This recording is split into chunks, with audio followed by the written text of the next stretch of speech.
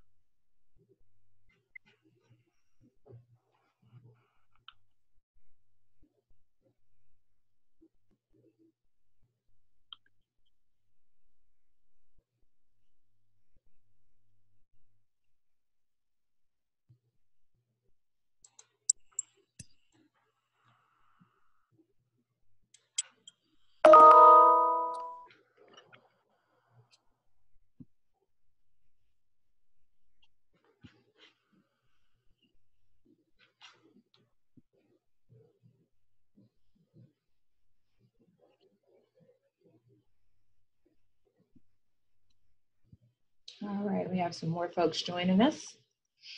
All right, everyone. So thank you so much for joining us today for the Count Georgia In webinar. So basically talking a little bit about how nonprofits and direct service providers can support the 2020 census. So we're really excited to have our expert today, Ms. Kalista John, joining us to provide us with some more information on the census. I know I personally wanted to learn more since last year, really, just getting to know what I can do as a part of as a employee of a nonprofit. How can I support, how can I spread the word on the census, and my colleagues as well here at PCA Georgia, we're all curious as to how we can get the word out about this issue. So we're really, really happy to partner with Voices for Georgia's Children and the Georgia Family Connection Partnership to bring you all this information. So thank you so much, Callie, for joining us. We're going to go through a few things to make sure everyone is able to hear us. So you should be hearing sound at this point. If you cannot hear us, please try connecting to audio. I know I'm saying this, and the folks who can't hear will not be able to hear it, but we do have the instructions on how to get access to audio here. So we're going to keep this slide up for just a few seconds. So anyone who is not able to hear us will be able to at some point.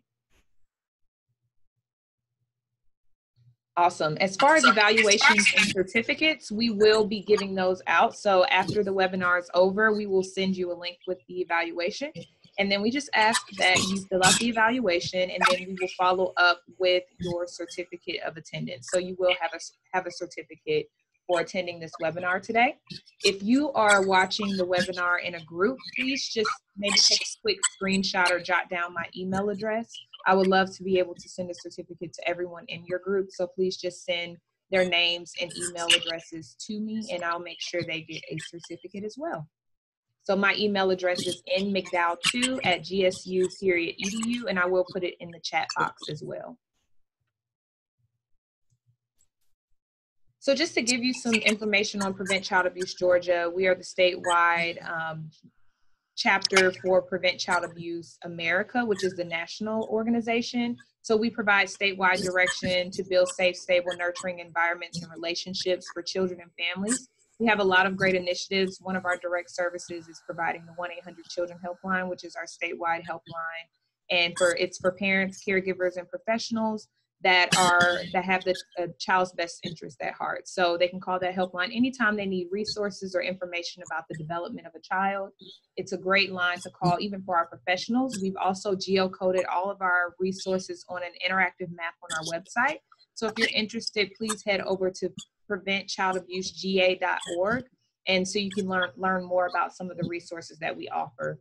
We also have around 25 local councils throughout the state that provide direct services within their communities. So we are definitely looking to expand. If you're interested in becoming a council or learning more about our organization, please visit our website to learn more. And without further ado, we definitely want to introduce our speaker for today. So Miss Kalista John, you can see her on the video right here. She graduated in 2016 from Emory University. And shortly afterwards, she actually joined Voices for Georgia's Children, a policy and advocacy organization committed to improving the lives of children in Georgia. So Callie is now simultaneously employed with Voices for Georgia's Children and the Georgia Family Connection Partnership to design and implement a Census 2020 outreach plan to ensure that we get an accurate count. And we cannot tell you enough, Callie, how important you are and how happy we are to have you, because this is so important. We have to make sure that we can secure all this great funding, and so we can support families and children throughout the state of Georgia with the funding that we received from Census 2020. So we're really excited to learn more about that today. So what I'm going to do is actually stop sharing my screen, and I'm going to hand over all control to Callie so she can share all of her great content with you all. So give me just a second to transition over, please. Correct. Great. So I just made you the host, Callie. Awesome. Well, hi everyone who's on here or watching from the recording. Thank you so much for joining us and for, taking the time to learn more about the census. Like was already said, it's incredibly important, and I've been brought on to essentially educate groups across Georgia who have direct contact with families and children, as well as anyone in Georgia, to explain the importance of the census and how the census works. And so that's really what we're going to be going through today. Three big things is, what is the census? How does it work? Why is it important? And what are the resources out there to help you all to spread the message? So I'm going to stop sharing my video as well and then pull up my presentation.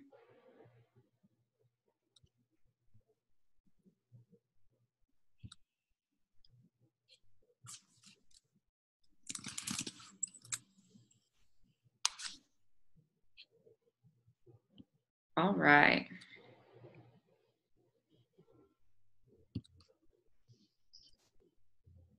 So, getting an accurate count in Census 2020.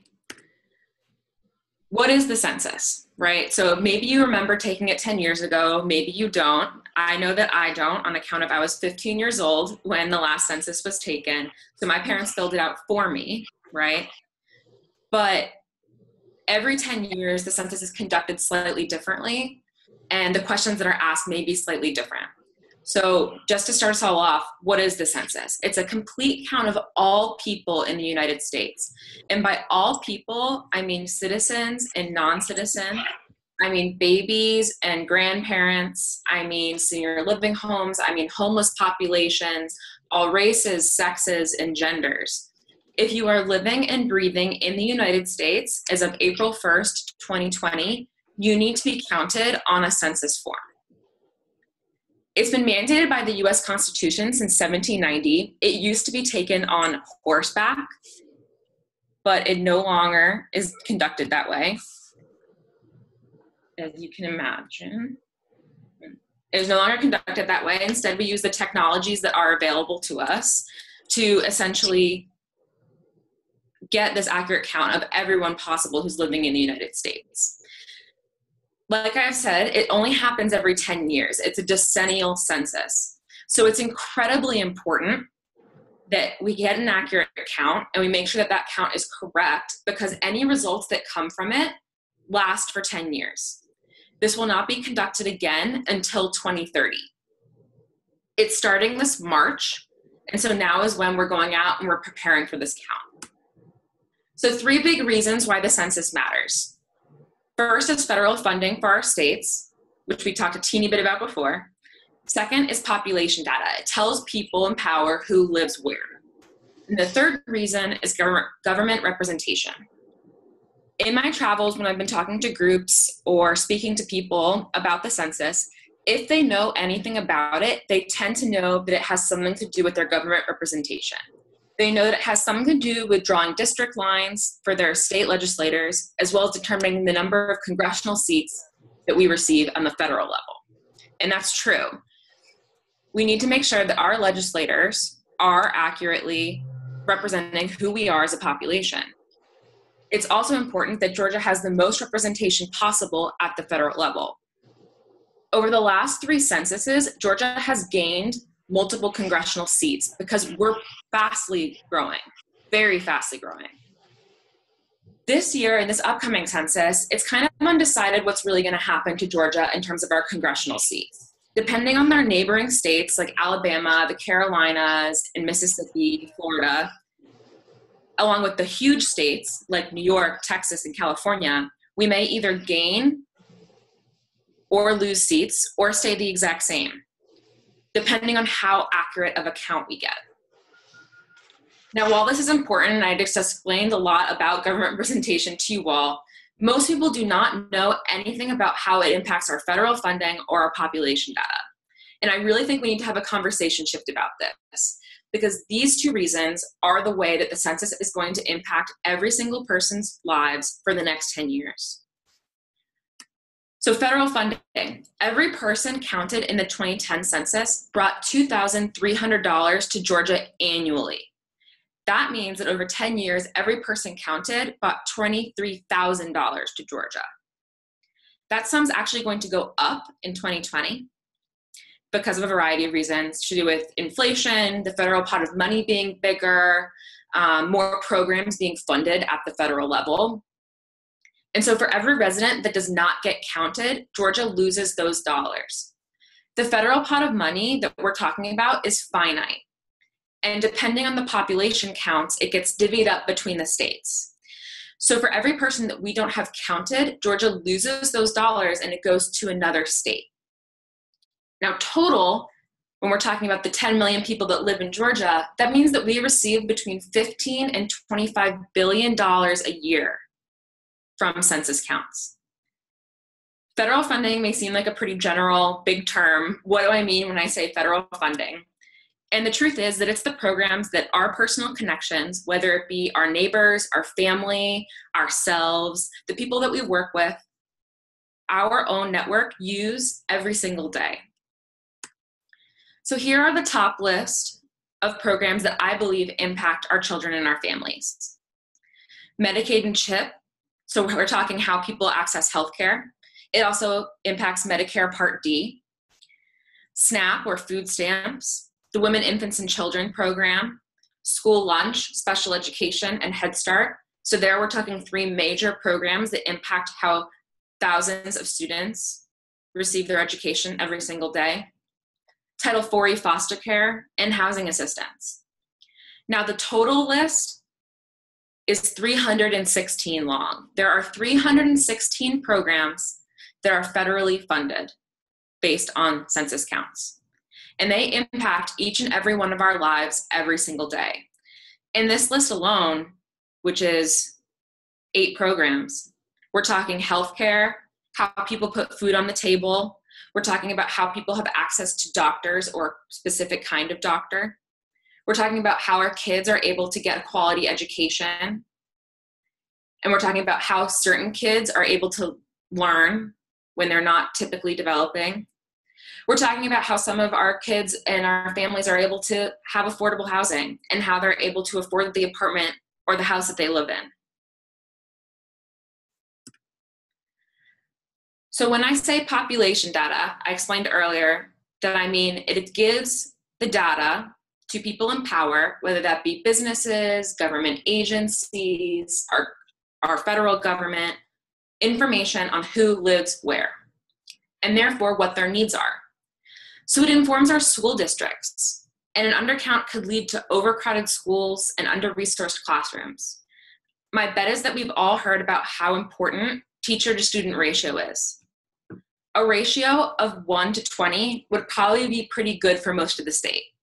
Some classrooms are a little bit smaller, some classrooms are a little bit bigger, but 1 to 20 would be a pretty good ratio, student to teachers. So teacher walks in on the first day of school and is expecting 20 kids in their class. But what if they walk in and there's 28 kids there that day? There are 8 kids overloaded, and that means that that teacher's resources are spread that much thinner. It will also then impact those kids on the playground, where maybe their safety is now compromised. Also, was that school prepared for breakfast and lunch that day? So it impacts more than just the classroom. The same goes for our early care and learning funding, where slots are essentially decided at the start of every year based on the population of 2 to 5-year-olds in the state. This goes for private pre-K programs, our daycare centers, Georgia's pre-K program, and Head Start and Early Head Start. So any type of early childhood care that our state funds and provides care for our youngest is based on census counts. We need to know how many of our youngest kids there are so we can properly allocate the resources that they need. Healthcare systems use it. We've already talked about Medicaid, CHIP, and Medicare, along with things like WIC and SNAP, right? But our healthcare systems also use it. Hospital systems, the big ones like Emory, Piedmont, or Northside use it to both open huge new hospitals as well as extensions of their main hospital. But also our community healthcare clinics use it. Much smaller consortiums use it. This includes our WIC clinics or community-based healthcare systems. We know the reality that Georgia's in a healthcare shortage. We know that 60+ counties in Georgia don't have access to a pediatrician.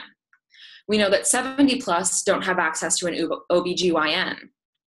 We know that a number also do not have a dentist or don't have the mental health care professionals to take care of our behavioral health needs. The census provides the data to show what kinds of people need what specific kinds of health care and whether that doctor needs to be placed in this county or into another one. Businesses also use it.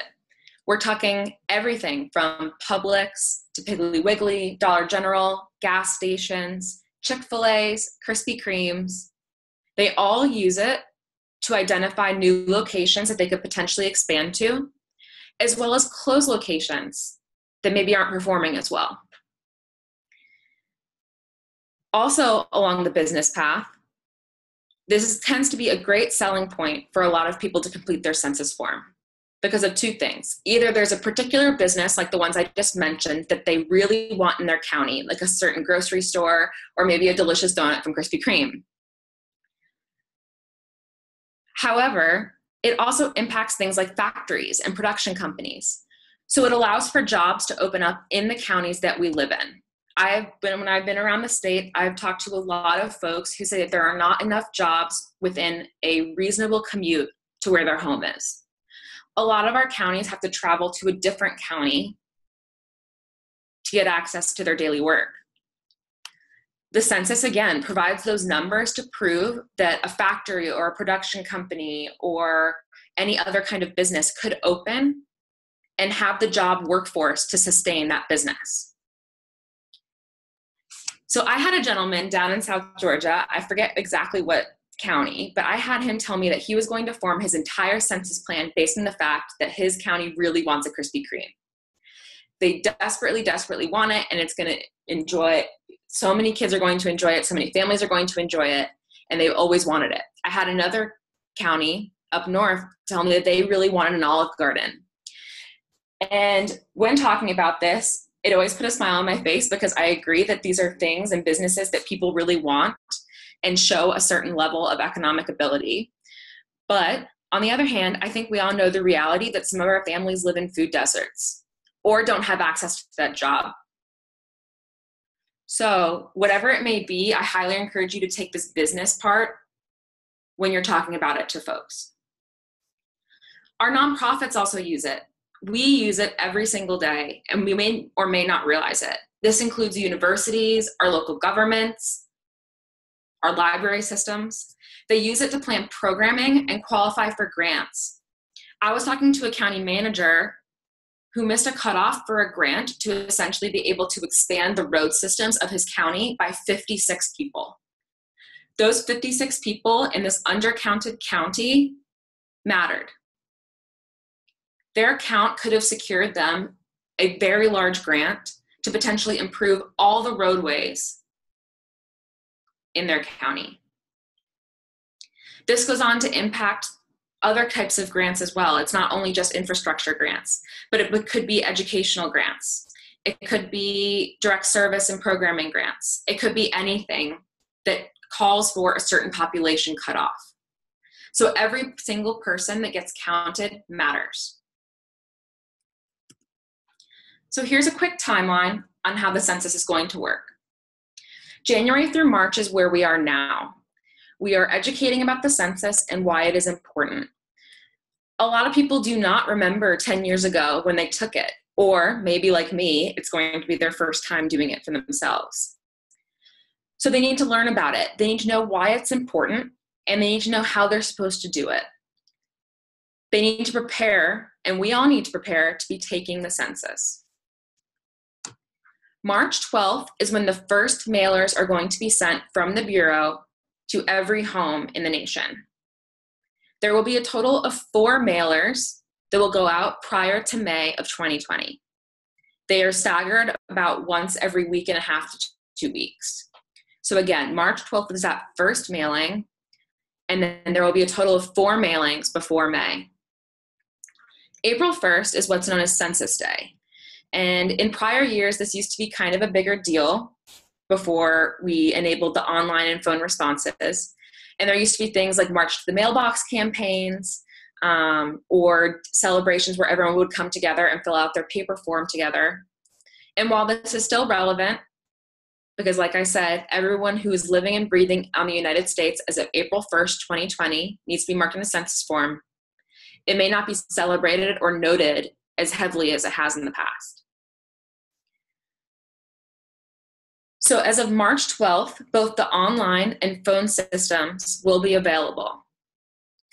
80% of the country is being given instructions on those mailers about how to complete the census online or by phone. 20% of the country, as of March 12th, will also have access to a paper questionnaire. The people who have not yet been given access to a paper questionnaire, so that 80%, will receive that paper questionnaire in mid-April.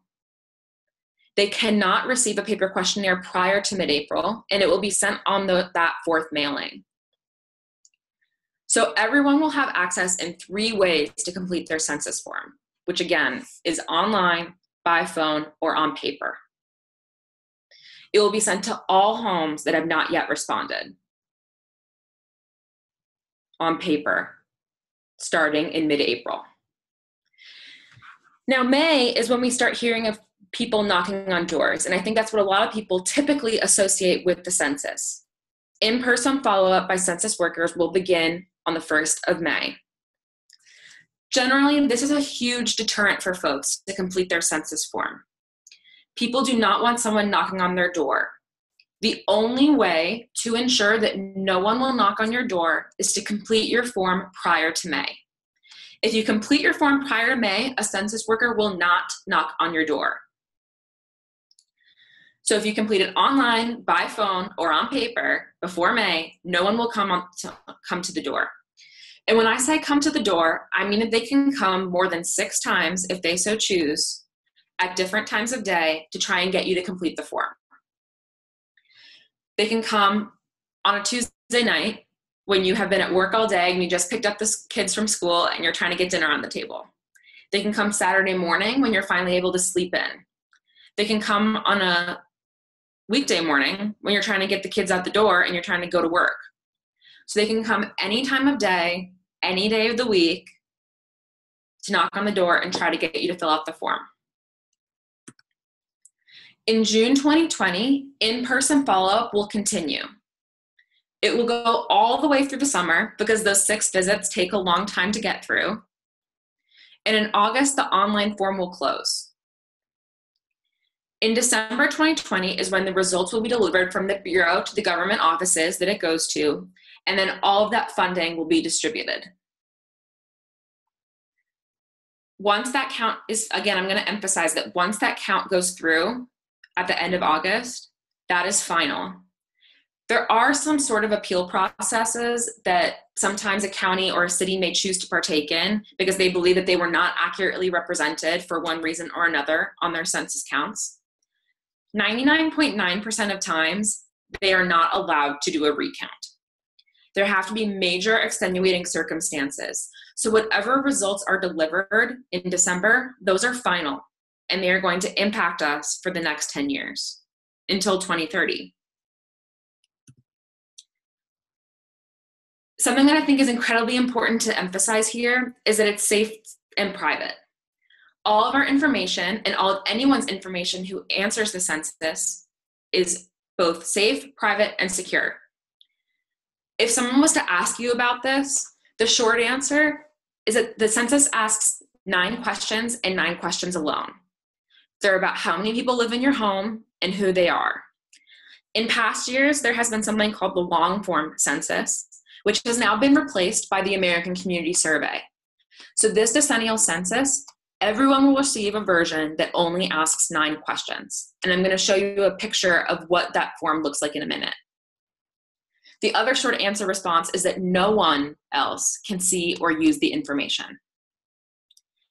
Now, if we're asked to explain it further, the long answer is that our responses are protected by something called Title 13. Census workers take a lifetime oath with the Constitution to protect your information. All information from census workers must maintain privacy. If they violate that privacy, they're subject to 5 years in prison and hundreds of thousands of dollars in fines. And that includes the enumerators that are knocking on doors, as well as bureau workers who may be using the data every day. So again, it's protected by Title 13. Individual responses are private for 72 years. So some of you may have heard of cases where people are able to find information on past family members based on the census. I have talked to a few individuals who are able to find some of their great-grandparents or some extended family based on census data. That information, any sort of individual identifiable information, will not be released for 72 years. So for example, my information, which all it would say is that my name is Callista John, and I was a white Caucasian woman living in Atlanta, Georgia, when I was age 25. When I'm 97, I'm not going to care as much that that information may have been released. The last thing I want to talk about is the citizenship question. There is no citizenship question on the form. And this is confusing for folks because of the publicity that this question received. 50% of Latinos still believe that there is going to be a citizenship question on the census. However, for that other 50%, they may have never heard that this was an issue. They may have never heard that there potentially could have been a citizenship question on the census. So when we're talking about it, if you are prompted about the citizenship question, I think it is incredibly important to clarify that no, there is absolutely no citizenship question. The census asks 9 questions alone, and none of them are about citizenship. However, bringing it up to some folks may be more alarming if they have never heard about it before. So when we're trying to convince people to take the census and that it's trusted and that you all are trusted giving this information, make sure to be cognizant about when that is presented. So this is a sample copy, essentially, of what the paper form will look like. You can see that there's 9 questions. This first page here is essentially identifiable information about who is completing the form. So this page on the left. And it has the instructions on the far left and the first 3 questions on the right. So it asks you, your name is the first question. Were there any additional people staying here as of April 1st? Is this what type of house this is? Is it a house, apartment, or mobile home? And then what is the telephone number for this contact? It only asks the telephone number if a Census Bureau worker needs to contact you because there is an issue with the form.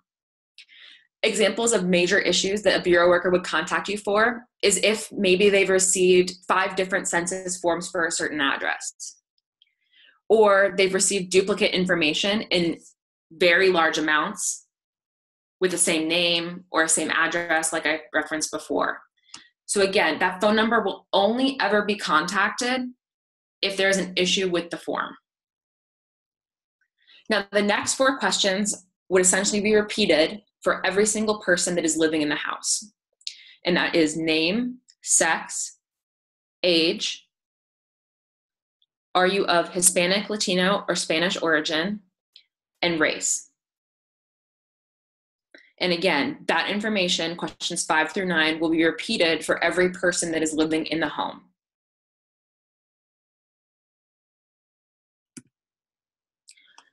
So what is the problem? The problem is undercounting, right? We all may complete the census because we believe that it's going to be used for good things, and we have been presented the information of why it is important and how we do it. But a lot of people do not receive that information.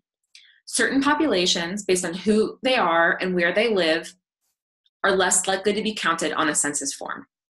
This includes people of color, people living in poverty, dense neighborhoods with really high rent rates, as well as rural and geographically challenging areas.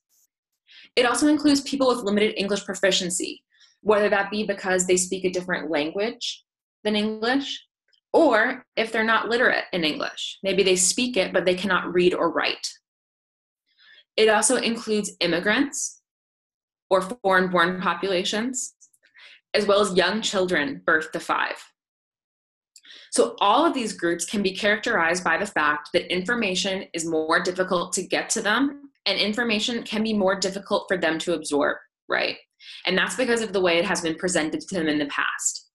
So our hope this year is that by engaging networks like yours, that you are able to go and give this information on why the census is important and how we do it to these groups of people that particularly are undercounted in the census. One that I really like to highlight, which is why it's in all caps, are our youngest kids. Kids birth to 5 were the #1 most undercounted age group in the entire United States.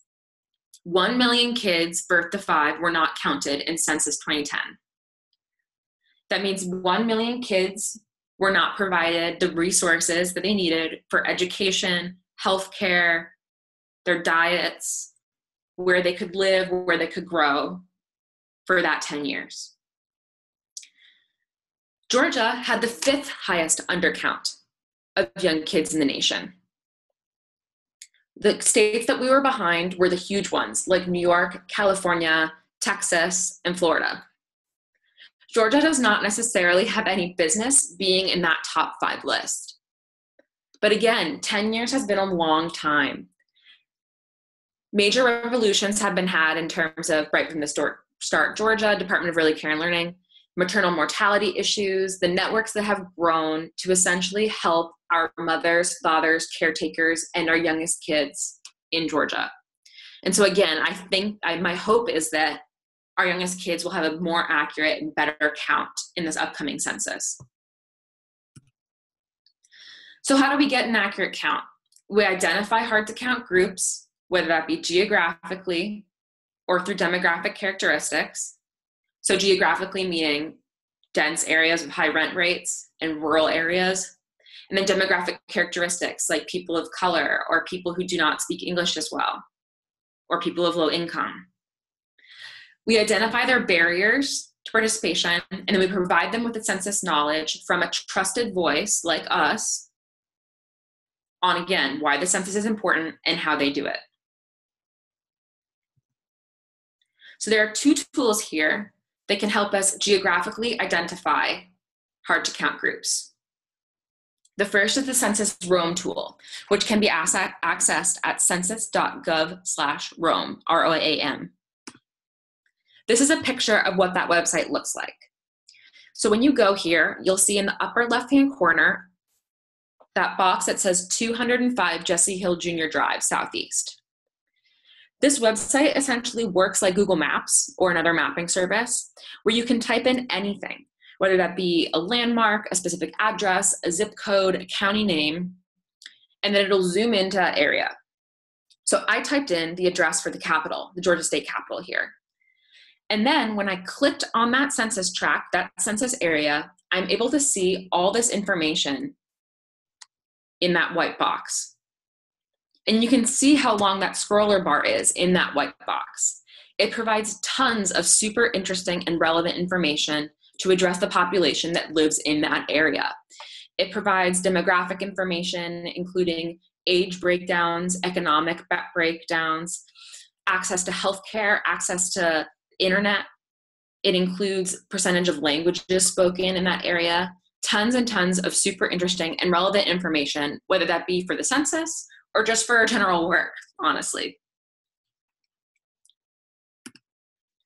This is that second tool, which can be accessed at censushardtocountmaps2020.us. And again, it's a mapping tool that was provided to the entire nation from the College University System of New York. And it specifically displays three things, one of which is on the screen now, which is a red, orange, and yellow map. This red, orange, and yellow map displays hard-to-count tracts based on mail-in response rates from 2010. So mail-in response rates, essentially it's the percentage of people that completed their mail-in forms in a certain area. If a tract had less than 73% of people complete their mail-in forms, they are highlighted on this map on a scale of yellow to dark red. So you can see a lot of my work takes me to Metro Atlanta, right? Dense areas with high rent rates and lots of languages spoken, as well as Middle and South Georgia, which also makes sense. Rural and geographically challenging areas, high levels of poverty, high levels of low internet access, things like that. This map is also fully navigable, which you can see on this page. Same as how I typed in an address on the Census Roam tool, I've typed in an address here in the top right-hand corner. Now this map is showing purple, green, and yellow colors. And that's because it's showing the type of contact that a certain area is going to receive in the census. So like I described a number of slides ago, 80% of the country is going to receive instructions to complete their form online or by phone only. And they will not receive access to a paper questionnaire until mid-April. These areas you can see in purple. Dark purple means that they're going to receive bilingual instructions on how to complete their census form online or by phone. Green areas are going to receive a paper form right off the bat. They are that 20% that is going to receive a paper form on that first mailing in March. The yellow areas are essentially areas with a high number of PO boxes, or it might be an apartment complex, or it might be somewhere where mail isn't regularly delivered. Maybe it's only delivered every couple of days. And so in these cases, a Census Bureau worker is going to come in person and physically leave a census form. They do not need, the people who live at that address do not need to talk to that census worker. They do not need to answer questions in front of the census worker. And they do not need to be physically present to receive that packet from the census worker. The census worker is simply going to come and bring a packet with the paper form as well as online and phone instructions and drop it off and then leave.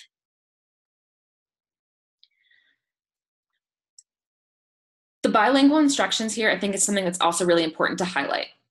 So again, dark green means that that area is going to receive, dark purple, it means that that area is going to receive bilingual instructions in English and Spanish. Dark green, which this map doesn't show here on this certain zoom in, but if you were to look at other parts of the state, you would see dark green. They're going to receive a paper form right off the bat in Spanish.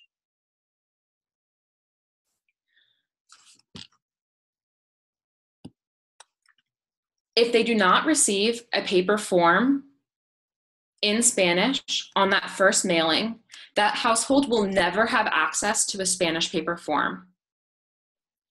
I'll say that one more time. So if a family does not receive, a household does not receive a Spanish paper form right off the bat, they will never have access to a Spanish paper form. The online system, as well as the phone system, are available in 13 languages. So if someone wants to complete it in Spanish, Korean, Vietnamese, Japanese, French, any of these languages, in addition to others, they can do it online or by phone. But they cannot complete a Spanish paper form if they do not receive one in the mail in March.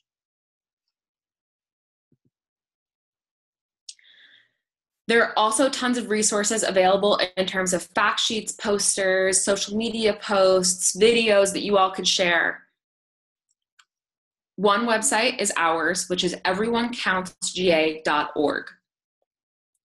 There are tons of resources, both available in Spanish and English, on the site.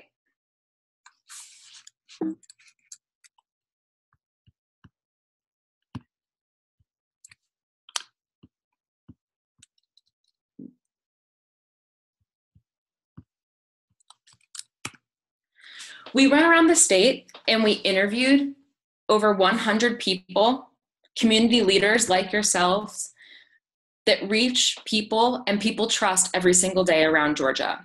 We stopped in many counties, over 25, to interview these folks. It includes teachers, doctors, community advocates. It includes pastors, rabbis. It includes sheriffs and fire chiefs.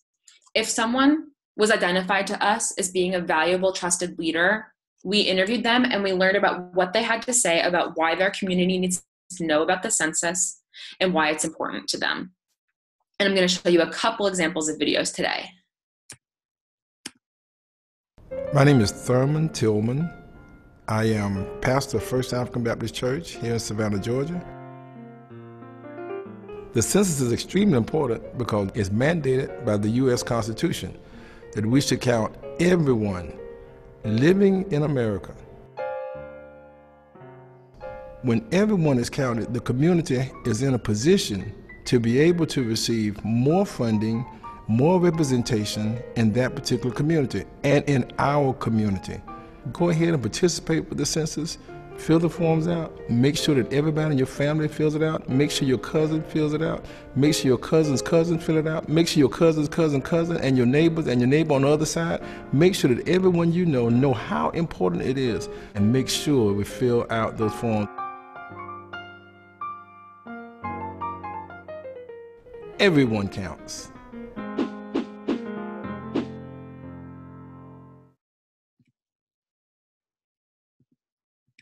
My name is Claudia Martinez, and I am from Claxton, Georgia.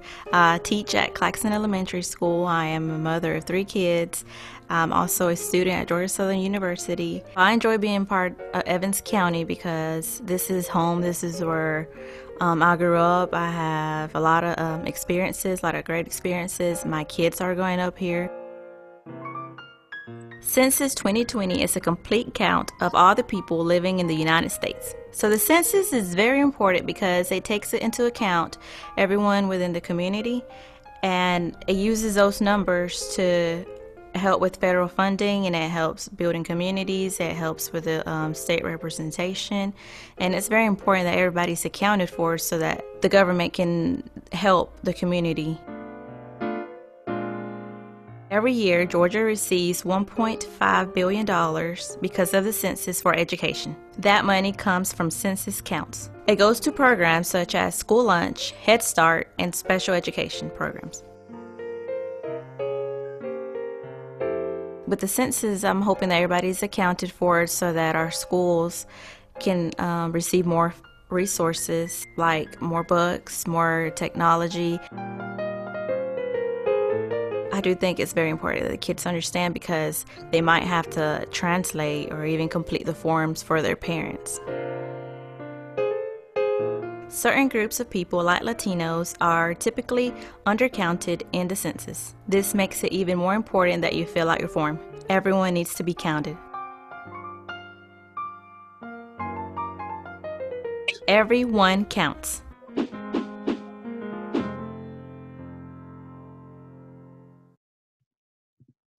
My name is Amna Faruqi. I'm a community organizer here in Southwest Georgia. I work for 9 to 5 Georgia, which is an economic justice organization for working women. The census directly affects lives here. What food children have to eat, where they can get their health care. We know we need more hospitals. We know we need more rural health clinics. We know that we need schools that have better funding.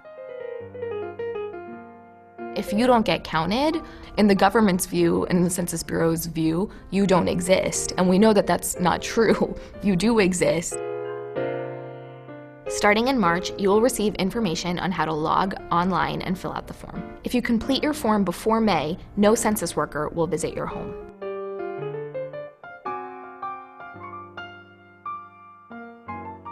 Everyone counts.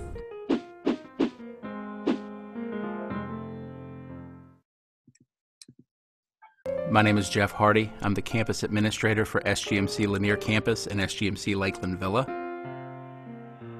I'll be completing my census form so that I can ensure that I'm counted, my wife is counted, my family is counted. You always talk about voting and everybody gets out and votes and does their thing. This is just as important, if not more important, because this directly relates to the resources that you would get. In 2010, only 65% of Lanier County filled out a census form. Imagine if all of a sudden you got a 35% pay cut.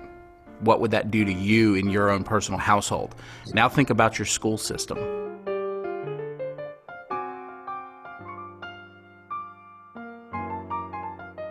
Every one counts.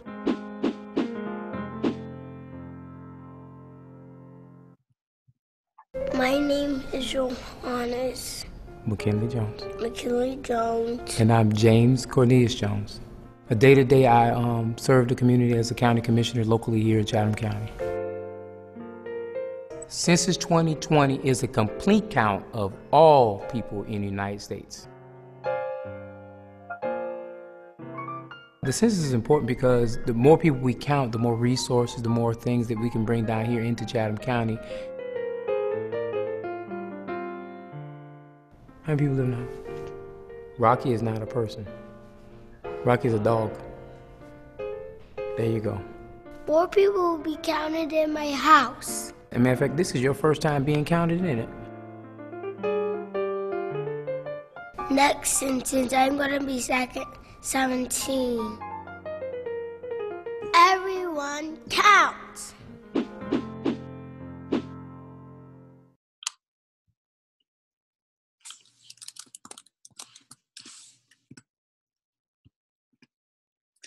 All right, y'all. So some other resources that are available on the site, in addition to 1-minute and 2-minute videos like those I displayed, there are tons of really short and quick ones, like 10, 15, 30-second videos that could be used on social media.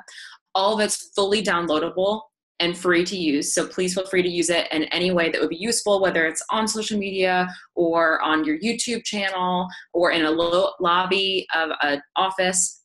Anywhere that you think it would be of use to have a video, please feel free to download it and put it up. These are some examples of posters that were created with those same leaders. So on the left, we have Alvin Cooper, and he is the director of Parks and Rec for Clinch County. And he talked about how Clinch County doesn't have a formal after-school program and how Georgia actually receives $1.6 billion every single year that impacts our after-school programs. On the right is Marianne Young from Muskogee County, and she's a special education advocate.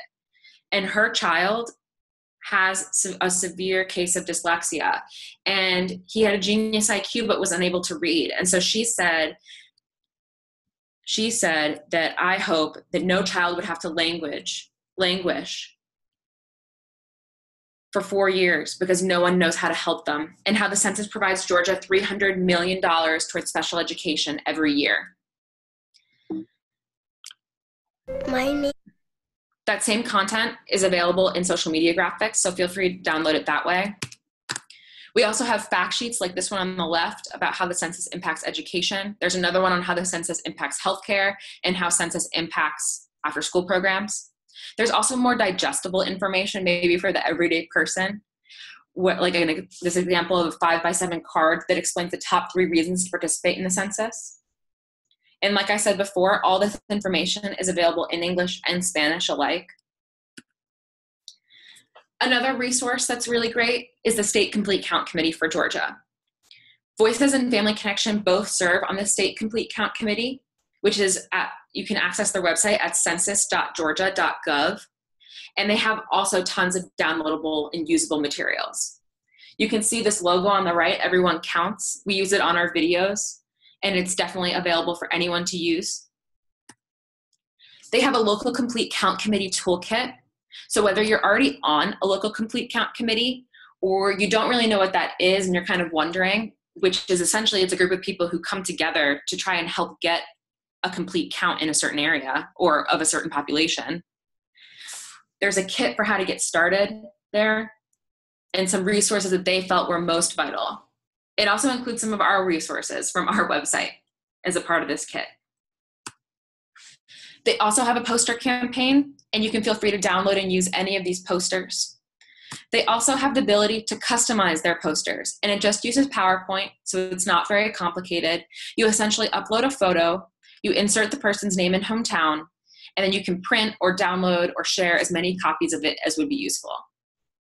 However, I do have to preface that you have to get permission to use the picture of said person before you print and distribute copies of this poster. So this is essentially what that would look like. You take a picture of a person and you drag and drop it into the template, and then you can change any of the text to portray whatever message would be most convincing for your community.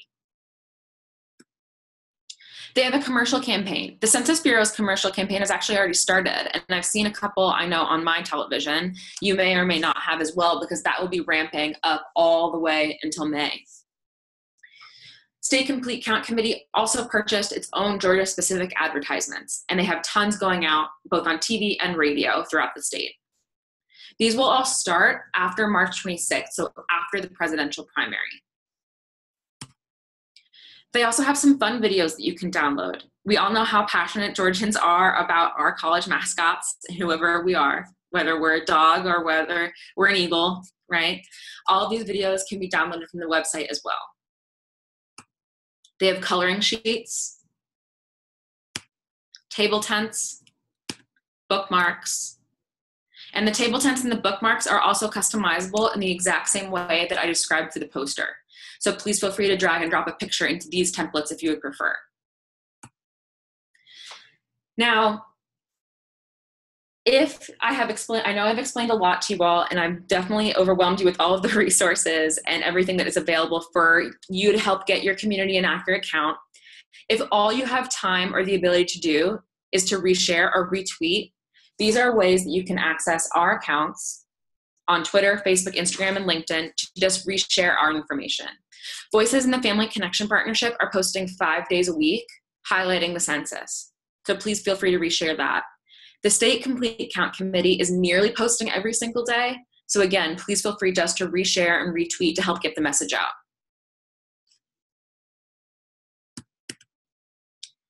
These are some further resources. We've already talked about the first two. There's also a Latino Complete Count Committee page of Georgia, which Voices and Family Connection are also participating on, and that's accessible at yocuentonga.com. It is a landing page in Spanish with Spanish-specific resources for the state. The Association of County Commissioners website, which is accg.org/2020_census.php, or if you typed into Google ACCG census, it would also come up. And that is where you can find a lot of county-specific information in the census, as well as listings of the current complete count committees in Georgia. So if you're looking for Fulton County's complete count committee contact or Valdosta's complete count committee contact, you can find it on that page. The U.S. Census Bureau also has tons and tons of resources available. Census.gov/schools is one link that takes you to curriculum resources for pre-K all the way through 12th grade that could be used at Sunday schools, classrooms, any sort of place where kids are partaking in activities, right? Again, all subject areas, free to download lesson plans for anyone to use and to teach kids about the census. They also have a ton of other resources. that sometimes that website can get a little bit overwhelming. So if you do get overwhelmed, I would highly recommend checking out one of the Georgia specific sites that would then direct you to the ones that we have felt are most relevant from the Census Bureau. Both on our page, everyonecountsga.org, as well as census.georgia.gov, we hyperlink and we share resources specifically from the Bureau that we feel are the most applicable for Georgia. So please feel free to just download them directly from there, if that's more helpful. Last but not least, before we answer tons of questions that I hope are there, this is my contact information. Please feel free to email me with any questions that you have that maybe you're too nervous to ask in the chat right now. Or if you come up with a question a couple of weeks from now, please feel free to email and I will happily help as much as I possibly can. This is also the contact for my favorite partnership specialist from the Census Bureau. I'm not sure if I'm supposed to have favorites or not, but this is Kristen Nespoli's contact. And she is essentially a liaison between the Bureau and the normal person as well as organizations. And she specifically has Census Bureau resources and information that she can provide. So please feel free to contact her if you think your question would be better suited for someone directly from the Bureau. All right. And that's it from me. And I think we're going to open it up for questions now.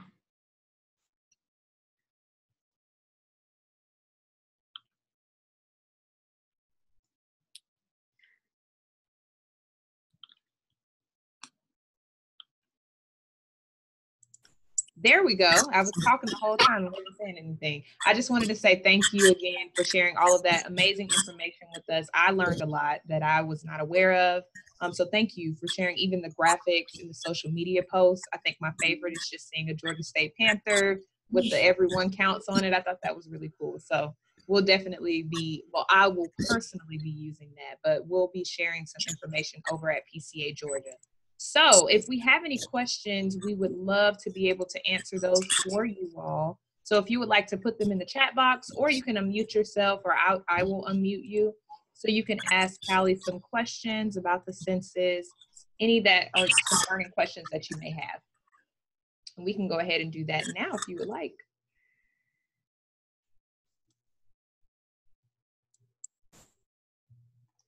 I do have one question, Callie. So have you had any feedback from potential census respondents about immigration and just how that will sort of affect individuals in Latino communities that want to respond to the census, but there may be some fear around that?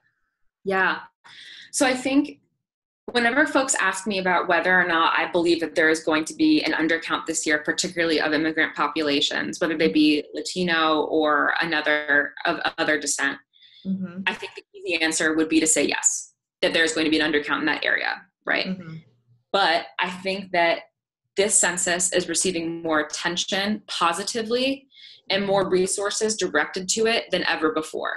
The networks that have been put into place, including groups like the Latino Complete Count Committee or the State Complete Count Committee even, which is 100% committed to making sure that we get an accurate count for Georgia of all Georgians, whether they be a resident of any kind or not,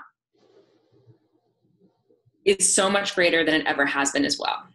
So there are tons of resources out there, including the ones I talked about today, about how to specifically address concerns about safety and privacy, right?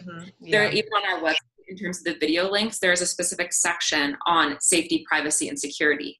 And a number of messages from people recorded in other languages, in Spanish, in Korean, and Japanese, on talking about safety and security and how these responses cannot be used by anyone else. Got it. Awesome. That helped. Thank you for sharing that, because I know those have definitely been some questions that we've heard in our communities. Anyone else? Awesome. Well, if we don't have any questions, we want to thank you all for joining the webinar and just listening to what Callie had to offer concerning the census. And we hope that you will personally fill out the Census 2020 form and turn it in. And if you ever have any questions, Callie was kind enough to share her information. We will also send you all of the links that we shared, that Callie shared during the presentation, and the links that we shared in the chat box. So again, thank you. We will be sending out the evaluation link momentarily. Thank you all so much for joining us. Callie, thank you so much again for doing this for us. We really appreciate it. Thank you all so much. Awesome. Thank you. Have a great one.